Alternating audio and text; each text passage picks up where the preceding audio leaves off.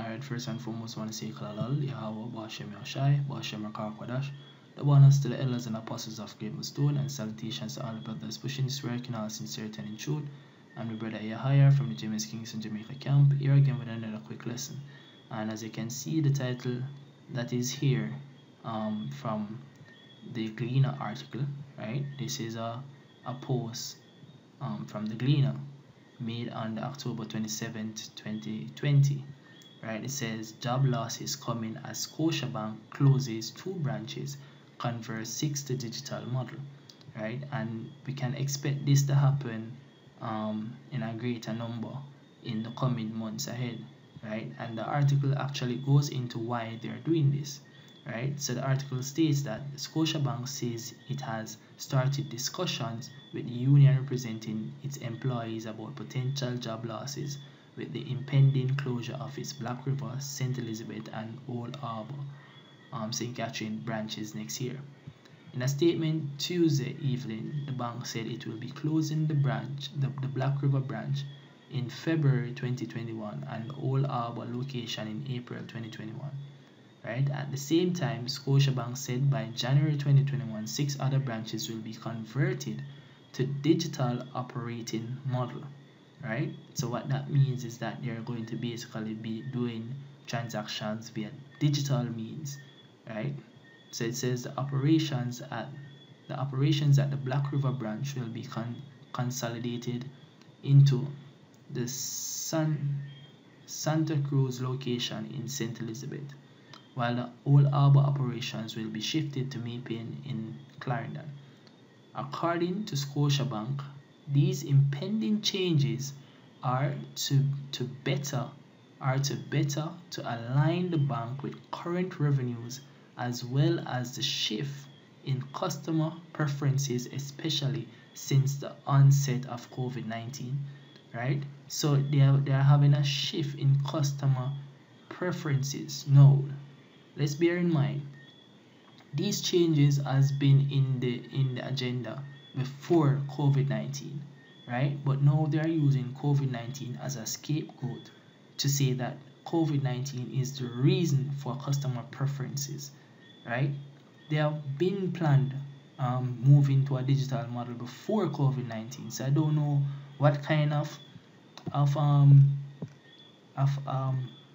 do you call it?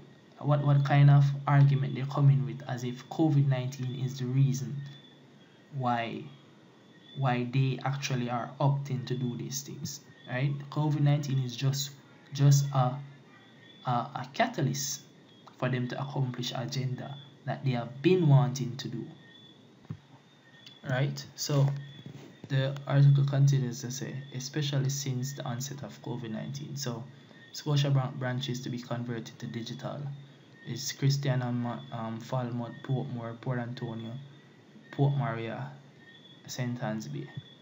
Right? It goes on and says Scotiabank transaction log as at September 2020. So you can see COVID-19 being a catalyst has actually influenced a lot of people to use bank transactions about 60% of the time. Right, and now online and mobile transaction has gone up to 30%. Right, ABM and point of sale transaction has gone up to has been 64%. So most of the transactions happening via the bank is happening through these mediums, online and mobile transactions, and ABM and point of sale transactions. Right, so you can see that the shift, COVID-19 is actually bringing about that shift towards a more digital means of transactions through the bank. Right, the Scotiabank actually has a branch at the UWI of the West Indies where the bank actually doesn't use money.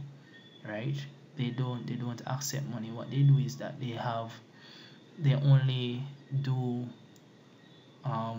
activities such as opening accounts and other paperwork type of activities, right? So they don't do any form of cash transactions, So we can see that that's where most of these branches are coming to, right? The removal of cash transactions from the bank, and what that does, it actually saves on resources being used by the bank, right? Because they are trying to move to a more digital platform, right? But this actually is impacting people's livelihood, right?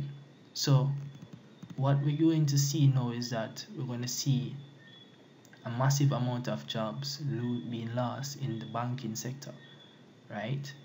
And these things mostly affect the people on the front line, the tellers, right? Those are the people who these things mostly affect, right? So the scripture is in the book of Ecclesiastes 12 says, "Remember now thy creator in the days of thy youth, while the evil days come not, nor the years draw nigh, when thou shalt say, I have no pleasure in them." Because these days that are coming are not pleasurable days. These days that are coming are days that will be filled with stress, sorrow, even going on to legit fear, right? Fearing for thy life, right? So it's only going to move upwards in difficulty, right? Now we are losing a job, next minute you'll be losing a leg because a man wants to eat. This is how serious it's going to get, right? So it says, while the sun or the light or the moon or the stars be not darkened, nor the clouds return after the rain, in the day when the keepers of the house shall tremble, and the strong men shall bow themselves, and the grinders cease, because they are few, and those that look out of the windows shall be darkened. So the grinders are going to cease, man, and hope is going to be lost, right? They have individuals who are currently planning a life with a wife and kid, and planning how to grow their portfolios and all of that jazz, um, of what a successful individual normally meditates and thinks upon, right? All of those things are going to come to a halt because of the times that we're living in, and the the the the direction that society is taking, right? The scripture in the book of Isaiah 32 verse 10 says what? Many days and years shall ye be troubled, ye careless women, right? And women are some of the individuals that are going to be caught, right? As you can say, um, that's going to be caught blinded men. You understand? For lack of a better term. You understand? They're going to be caught off guard, right? Because they are the ones who mostly think about stuff contrary to what is happening in reality, right? They are not thinking and focusing and preparing themselves for the times that are ahead. They're actually thinking about um who not think about forget multiple men. I think about how to settle down with a husband and in a nice house and have a little kid and all of that jazz, right? So it says, "For the vintage shall fail, the gathering shall not come. Tremble, ye women that are at ease. Be troubled, ye careless ones, strip you and make you bare. Gird sackcloth upon your loins," right? Because we are going in a state of mourning. The perilous times that are coming are times of mournful times, right? Times of anguish and distress, right? It says, "They shall lament for the teats, for the pleasant fields, for the fruitful vine," right? And a lot of these teller positions are occupied by women, right?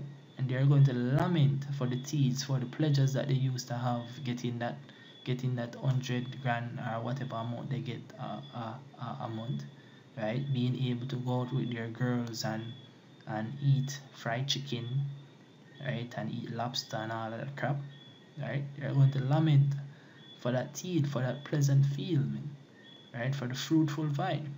It says, "Upon the land of my people shall come up thorns and briars, yea, upon all the houses of joy in the joyous city." So you're gonna have man who enjoy the pub, who enjoy going to the pub, drinking with their guys, right? Who like to party because them have a nice little funds can live for the weekend. All of that are gonna stop, you know. All of that are gonna come to a standstill, right? Well, it has stopped due to COVID-19 and it's not coming back. And we can only see things getting worse and worse, right? It say, because the palaces shall be forsaken, the multitude of the city shall be left, the forts and towers shall be for thence forever. A joy of wild asses, a pasture of flocks, right? So everything is coming to a state where it's diminishing, right? And COVID-19 is one of the catalysts that is moving the society to a state where the elites want it to be, but it's going to impact a lot of people in severe ways, man. Right? It's going to impact a lot of people in a severe manner, right? And a lot of people won't be able to sustain themselves, and it's only going to go into a state of peril and utter chaos, right? Yeah, that is what these signs are, right? Job loss is coming, right? And digital development. The signs, these are signs of dreadful and terrible days ahead, right? So with that, I hope that this lesson was edifying unto the elected nation of Israel. I want to say Kalalal, Yahweh, Ba'ashem Yahushai, Ba'ashem Kodash, the bonus to the elders and apostles of Gravenstone, and salutations to all the brothers pushing this work in all sincerity and in truth. Shalom.